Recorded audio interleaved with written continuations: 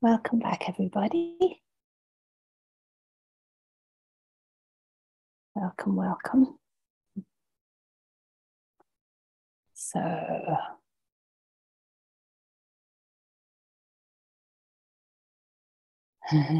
nice to see people smiling. As soon as I said that, everyone started smiling. That's really beautiful. That's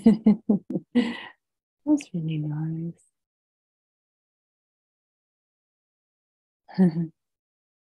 Oh, lots and lots of faces that I know.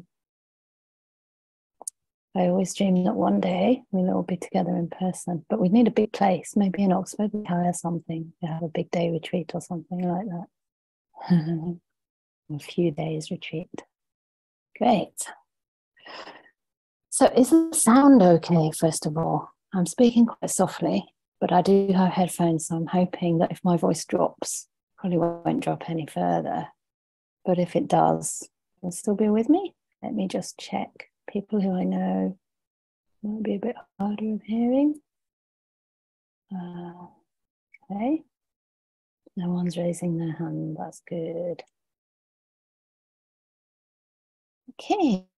So today I would like to offer you an opportunity, if you wish to take it up, to practice a little bit of metta meditation. And I'll probably end up combining that with whichever direction it goes in for you. The suggestion might be to use that metta towards the breath, almost as though the breath were a little being that deserves a little bit of care, extra care. But if it works for you to stay with the metta practice that we begin with, then please feel free to do that. Don't think of it as like a progression necessarily. It's just, things are kind of come up spontaneously for me when I'm teaching the meditation. So we'll see which direction it goes in. And if, you feel that a certain part of it is where you'd like to linger for a longer period and stay with that, or maybe because there's an obstacle, or maybe because it's working for you, then please feel free. And we'll see how that goes. Of course, if you just want to practice in the usual way that you're used to, you don't have to follow the instructions at all. So whatever works for you. So settling. Sometimes it's nice to take a deep breath, or a few deep breaths, and just land where you are.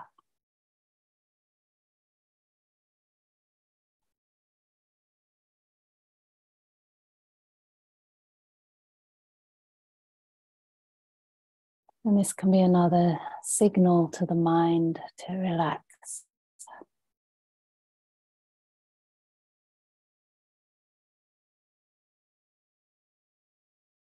Allowing any of that stimulation of turning on your computer, seeing everyone's lovely smiling face.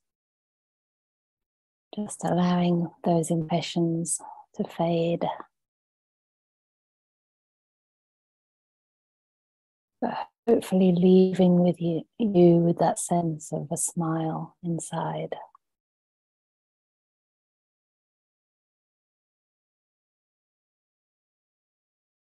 Recognizing that you're in the company of friends, of friendliness.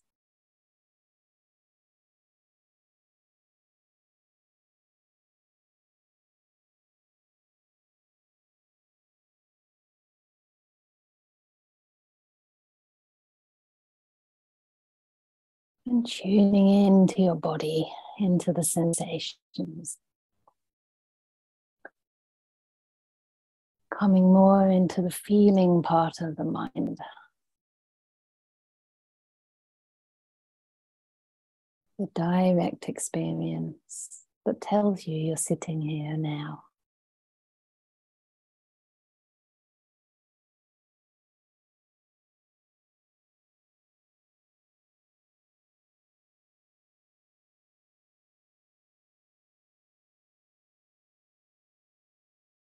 And gently checking through your body, whether you wish to move from the toes and check upwards, or from the head to the toes. Just to notice whether you're body is adjusted in a way that gives it the most comfort and ease.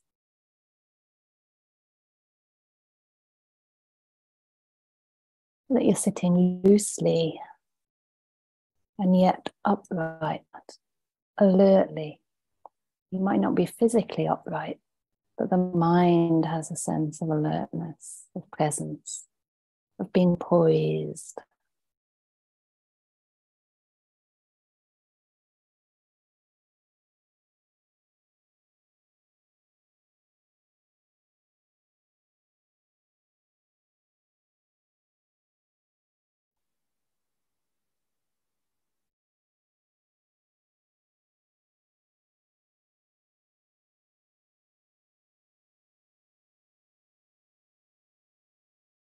And just noticing the feedback that the body gives you. Whether there are any parts of your body in need of a little more attention, maybe more adjustment. Perhaps a tight piece of clothing or a limb that's been crossed a little tightly.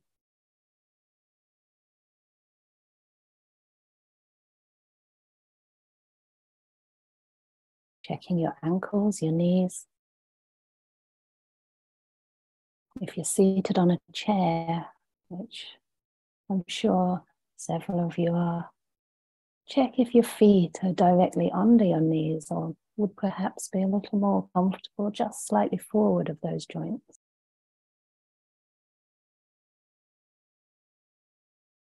And that your thighs are relaxed. Sometimes I notice when I'm sitting on a chair that my thighs are holding themselves in just a little bit. And when I relax, they move outwards.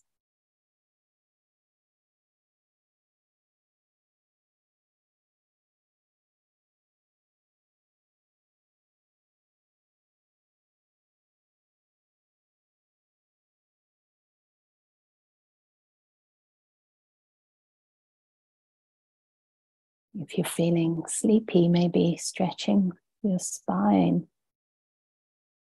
Sometimes a nice way to do that is to push down through the buttocks just that little bit. That raises the knees and makes the spine just a little bit more erect. Or maybe you'd like to stroke a cat. That's a nice thing to do. Here I have a teddy bear. If you have your teddy bears, you might want them on your lap.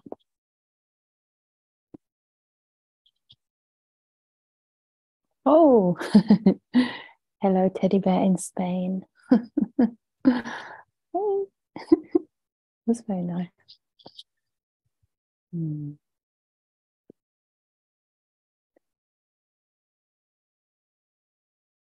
And just bringing an inner smile into your body, as though you're smiling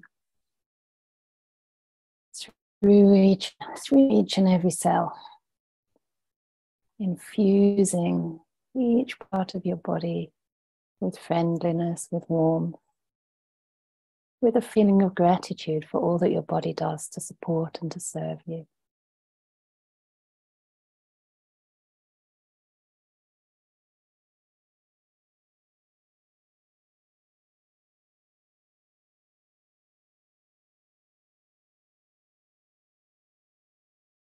Once you feel grounded, embodied, present to your own body,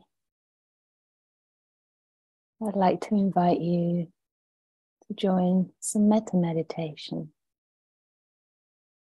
beginning by choosing a friend,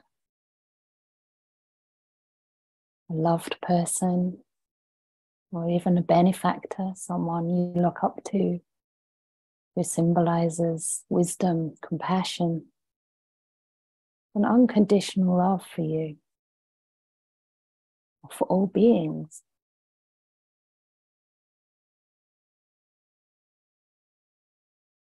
Ideally, someone you know. And you feel safe with.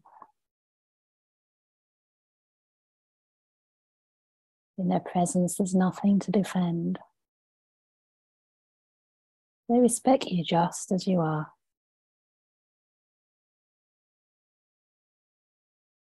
So see that you choose a person with whom you have a very warm and uncomplicated relationship with. Ideally not a romantic relationship, unless it's really based on a deep sense of friendship and respect.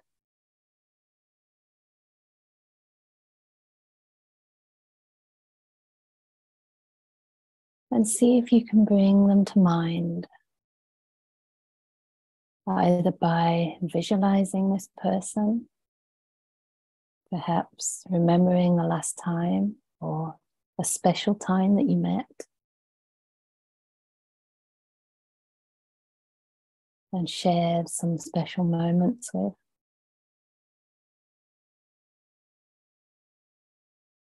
Seeing their face, smiling, happy and relaxed.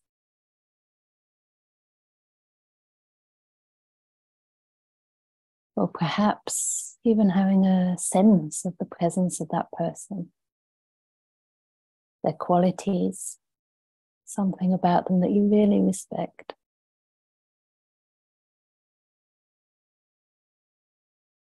And remembering how it feels to be around them.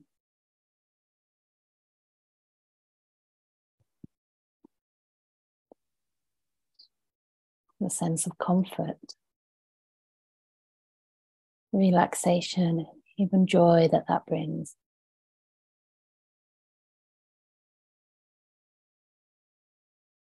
So just imagine you're right there with this person.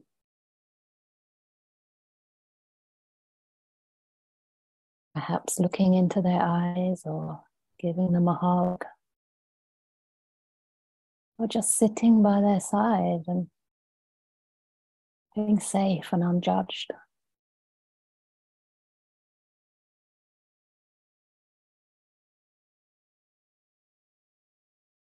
And from your heart, connecting with your deepest wish for this being, this special person in your life.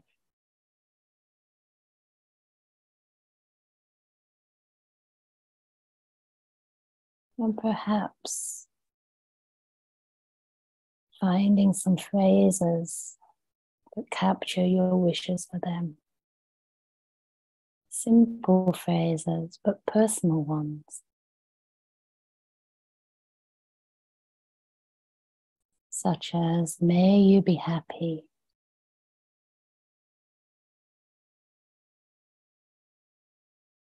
Fully content.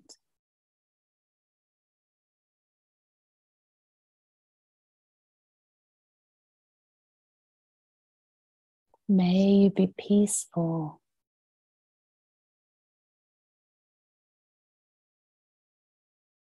May all your suffering end.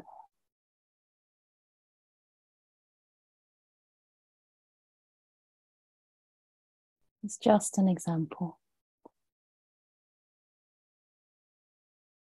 You might choose 2 to 4 phrases and just gently repeat these to yourself, keeping the presence of this person in mind, perhaps their image, their face, and saying each phrase clearly, calmly, tenderly, before pausing and listening to the resonance of those words in your own heart.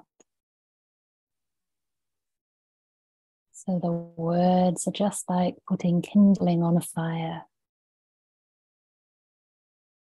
just to get the flame of metta going in your heart.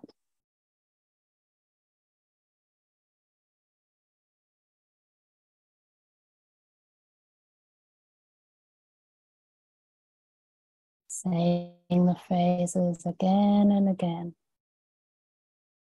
and listening to that space between each phrase, trusting the mind, the heart to incline in that direction. And noticing any physical sensation in response. So just as with all the meditation, we give ourselves fully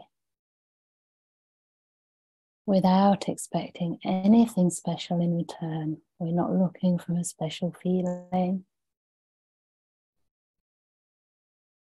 We're just planting the seeds, lighting the kindling of the fire, and trusting the Dhamma to do the rest. Giving metta a chance to arise.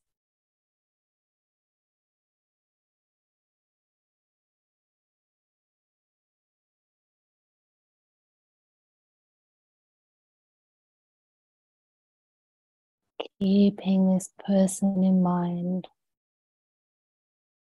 imagining them being showered by your loving kindness, relaxing more and more deeply as you also relax through this beautiful practice of sharing loving kindness, well-wishing, benevolence with them.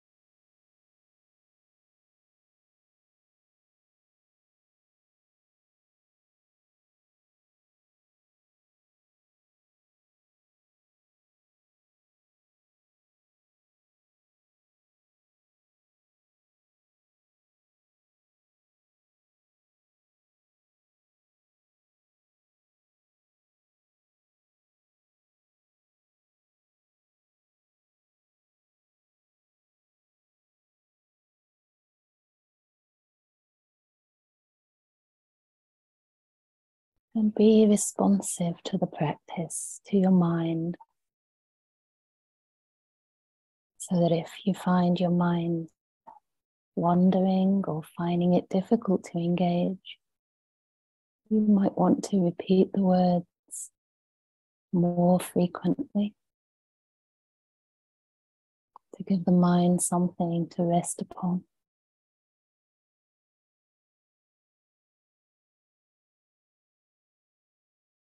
Whenever you have a thought of loving kindness, you're on the path.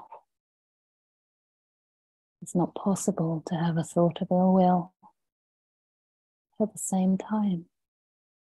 So you're planting the seeds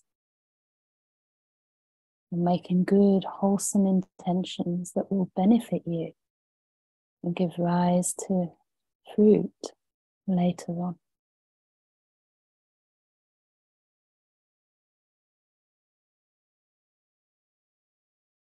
If you find that the feelings of loving kindness or this image of your friend is arising naturally, and the mind is calming, feeling content, then you can widen the space between each phrase,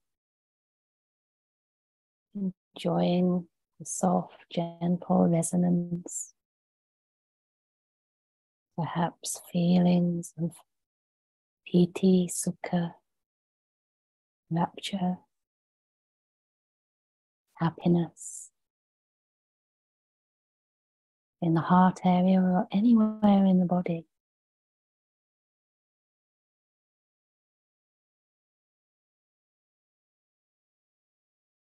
As the words become less and less important, and the feeling of metta takes over. There's no right or wrong.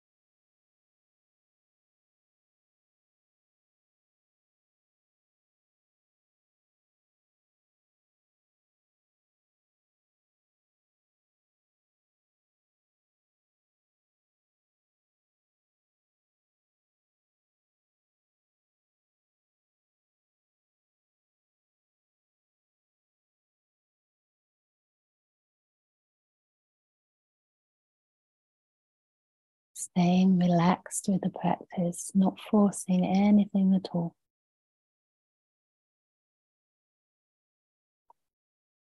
Sometimes when we practice metta, we also experience the opposite, the obstacles to metta practice, irritation or frustration. And that's fine too, if that happens to you. Just relate to that with kindness.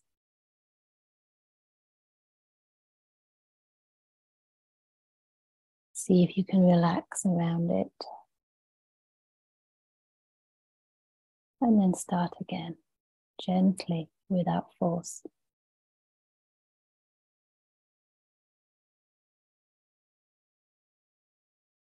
Or if your mind is not engaging, you're welcome to just relate to whatever arises with kindness and leave the words aside.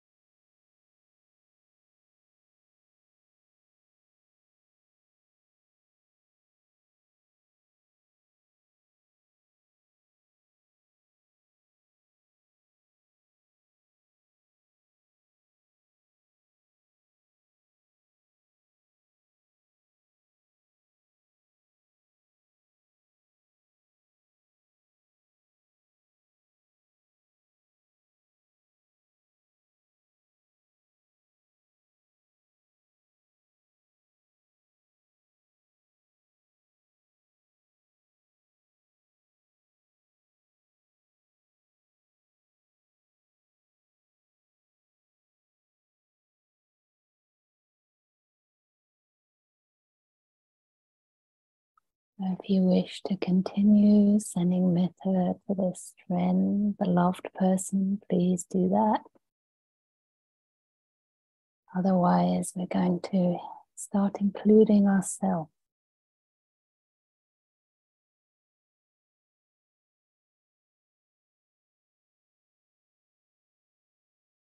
But just as you wish your friend peace, happiness, health, contentment, whatever it is, so too we are deserving of that.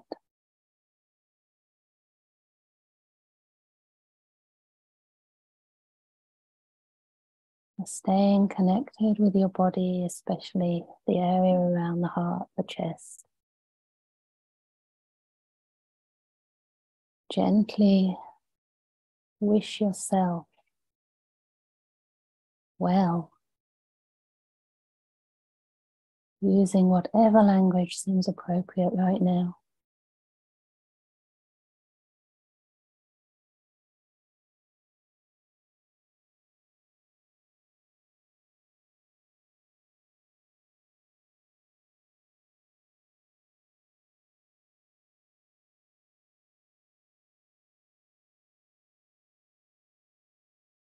Imagine yourself being showered with kindness in the same way that you just extended that loving kindness to your friend. You too are someone's friend. If you find it difficult to see the goodness in your heart, remember that this friend sees it in you. For you too deserve happiness. You too deserve your own loving kindness, no matter who you are or what you've done. Unconditional loving kindness.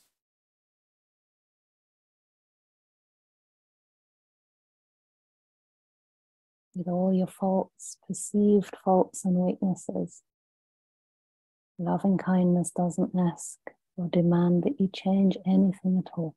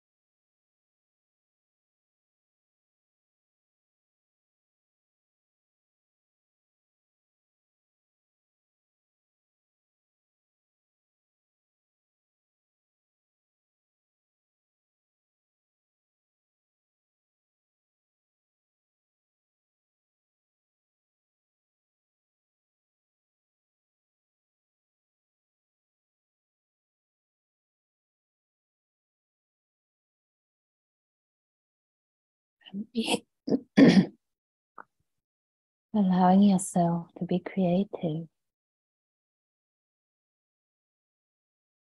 If the mind is quietening, perhaps dropping down just to a few single words, such as happy, peaceful,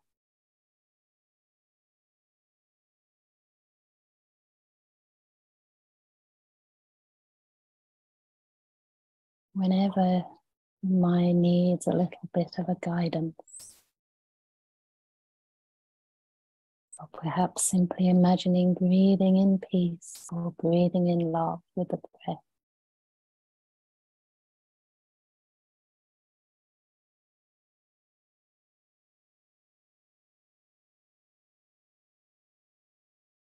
So that each breath becomes a gift of loving kindness.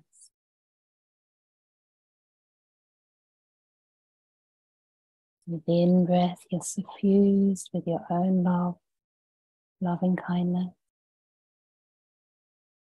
universal, unconditional love. And breathing out contentment or peace, whatever works for you.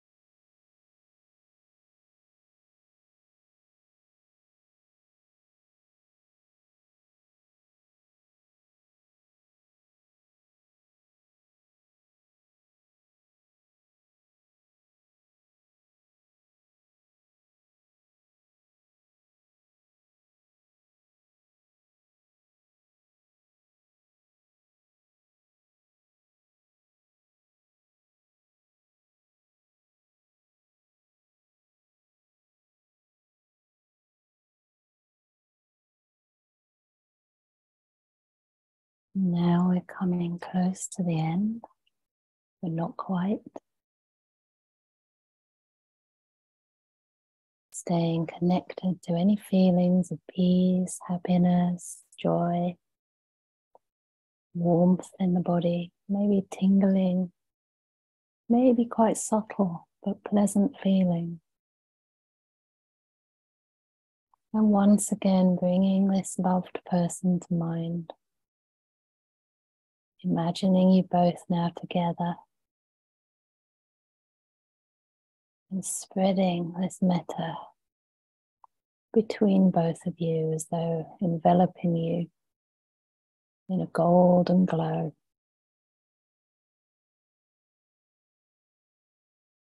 Seeing this person's face smiling, or imagining their presence, the way you feel in their company.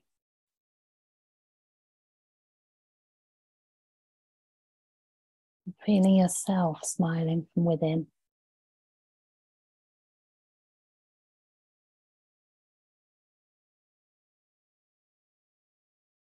As we share this beautiful friendship and respect.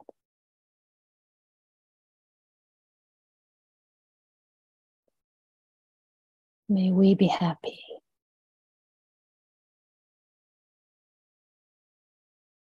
Fully content. May we be peaceful.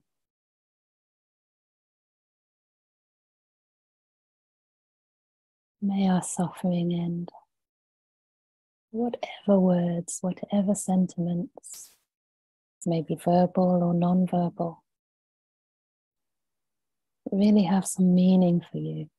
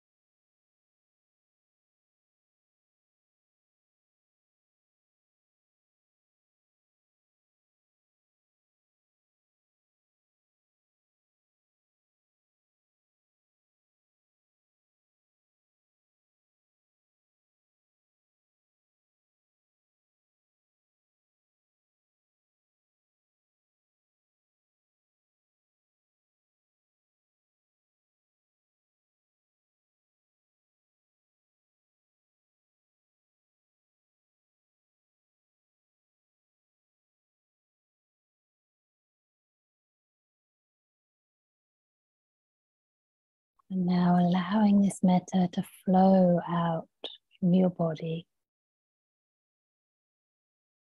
Imagining any tingling, any pleasant sensations exuding outward, spreading into the room where you're sitting,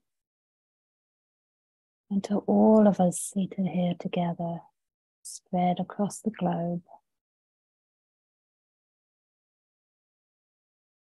Each of us glowing with metta, like little candle flames.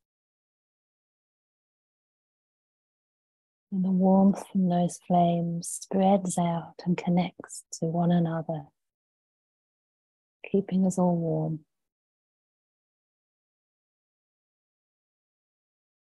Including everyone in this room, this virtual retreat. Our teacher, Ajahn Brahm, who's right above me right now in his room.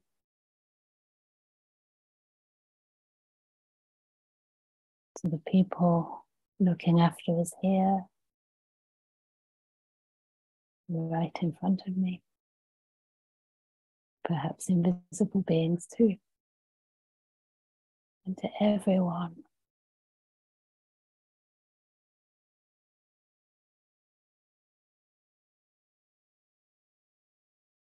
Sharing any happiness, any peace that we've developed, no matter how humble it may seem. When it's shared, it increases and becomes a delightful abiding for the mind.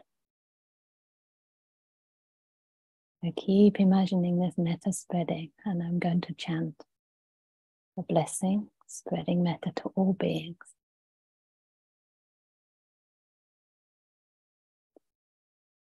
Sabbe sata, sabbe pana, sabbe bhuta, sabbe pugala, sabbe atta bhava pariyapana, sabba itio, sabbe purisa, sabbe ariya, sabbe anaviya, sabbe deva, sabbe manusa, sabbe vinipadika, awera hontu, abhyapaja hontu, aniga hontu, sukhiyatanam pariharantu, dukkha munjantu, yadalada sampatito, mawe gachantu, kamasaka.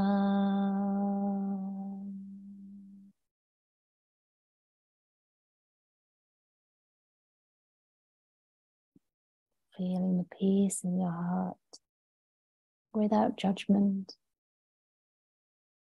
No marks out of 10. And if you wish, when you're ready, with a smile, you may gently open your eyes.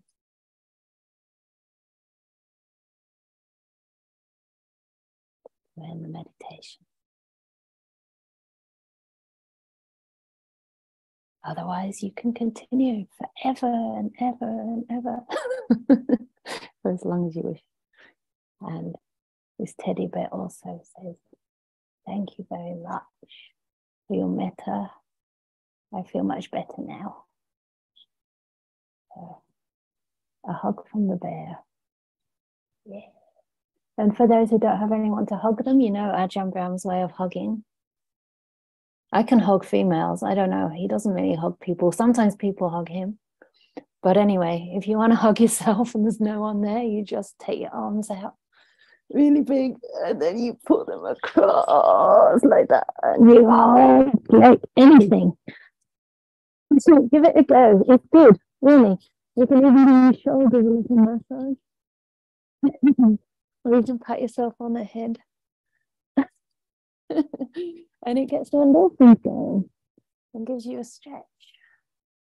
So, very nice. I'm so happy that many of you are giving it a go. If not now, later. Lovely. And also hands on the heart. This is also very nice. Lovely. Okay. So now it's exciting, isn't it? Now, now it's break time. So you may want to just continue sitting where you are, or you may want to have a stretch before the sutta class starts at 4 o'clock. So thank you very much, and we'll see you soon. Please don't leave the room. You can just turn off your video as usual. I think you know the ropes by now.